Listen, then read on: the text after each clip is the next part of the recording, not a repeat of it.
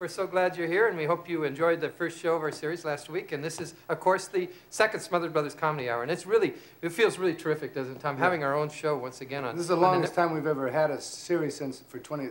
We're already in our second one, and it's still going. Yeah. And they said it would never last. Anyway, so as you've already heard, we have a really great lineup in store for you tonight. And so we're going to get on with our portion of the show and sing for you a cute little song entitled, I Wish I Was in Peoria. Oh, how I wish I was in Peoria, Peoria tonight. Oh, how I miss those gals in Peoria, Peoria tonight. Take it, Dick. Why, you can pick those morning glorias right off the sidewalks of Peoria. Oh, how I wish I was in Peoria, Peoria tonight. Take it, Tom. Take it, Tom. Take it. Oh, Larry, just a second. No, that's not going to work. Tom, what do you think you're doing?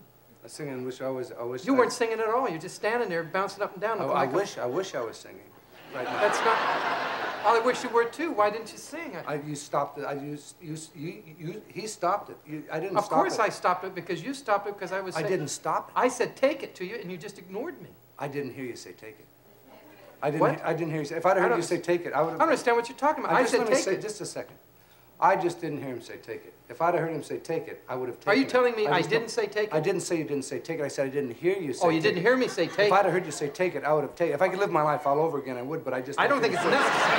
I mean, a simple take it. But don't make a big deal. I don't think it's necessary to live your life over again. I just want to know if you heard me say take it. And you said no. You answered my question. I didn't hear you. Now, did you hear me say anything? I didn't hear you say take it. I didn't ask you if you didn't hear me say take it. I said, did you hear me say anything?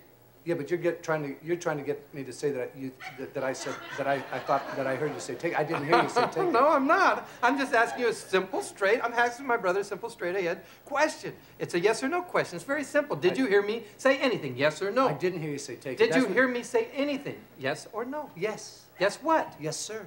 No. That's not the answer I'm looking for. No, sir. No is not right either. If yes and no are wrong, I don't have any choice. I'm wrong. I gave you a yes or no answer. It wasn't a yes or no question. The second part was not yes or no. The first question, did you hear me say anything? You said yes. Yes. You said yes and no. Which is it, yes or no? I heard you say something. Oh, you did. Now, what do you think you thought you heard?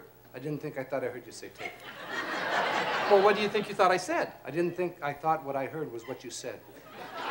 I don't want you to think about what you think I thought. I just want you to tell me what you think you thought you heard. I thought I heard what you think you said. I know what I said. I said take it. I thought I heard I think I heard something.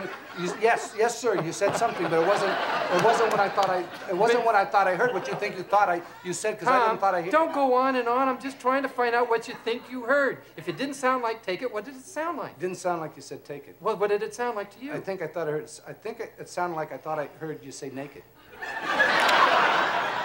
Or bacon, naked bacon. It sounded like you're saying naked bacon, but I didn't. Oh, of course, that makes all the sense in the world, doesn't it? I'm going to come out here, start singing, stop, turn to my brother, and I'm going to say naked bacon. Didn't make any sense to me either, so I just ignored it. I don't even know what naked bacon is. You know, I know my brother believes he understands what he thought I said.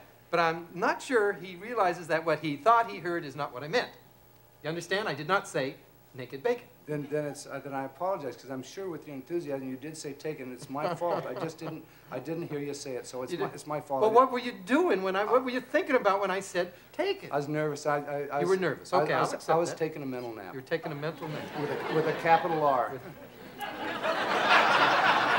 And I just didn't hear. I was emotionally vague. I was emotionally vague. You were emotionally vague? I was emotionally vague. Now, what is that supposed to be, emotionally vague?